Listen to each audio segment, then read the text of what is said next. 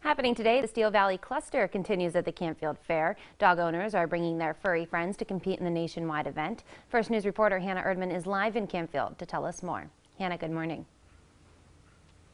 Yes, good morning, Brooke. Here at the Canfield Fairground, it is the Steel Valley Cluster, like you said, a nationwide dog competition. I'm here with Phil. He's going to tell us exactly what we can expect today.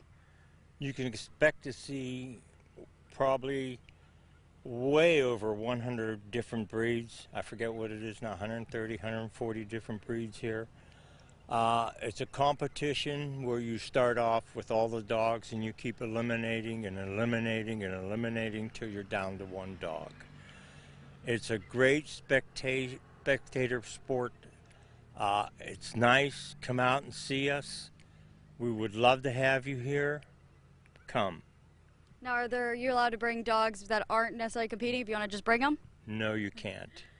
So, you have the dogs competing here. How do you maybe keep them cool? Because it is going to be a pretty hot day today. Most of the dogs are air conditioned inside the motorhomes. If they're not, the people that come in vans and that, they have fans that are battery operated. They have cool down cloths that they soak in real cold water and lay over their back. But you won't see any dogs in distress, no matter how hot it gets. All those motorhomes over there have sections for the dogs, and they're air conditioned. They're definitely spoiled, it sounds like. They are. They're spoiled. They get them out, they show them, and they go back in. They don't sit out in the sun.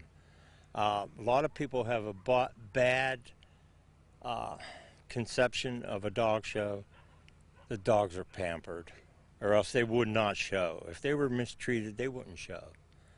Perfect. Well, it's going to be a really fun day today. Make sure you come check out all these dogs competing. Everything starts at 8 this morning, so make sure you come check it out.